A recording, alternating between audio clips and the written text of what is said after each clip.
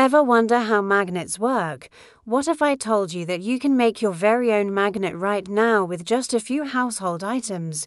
It's true, and it's super easy. All you need is a steel paperclip, a sewing needle or a nail, and a refrigerator magnet. That's it now.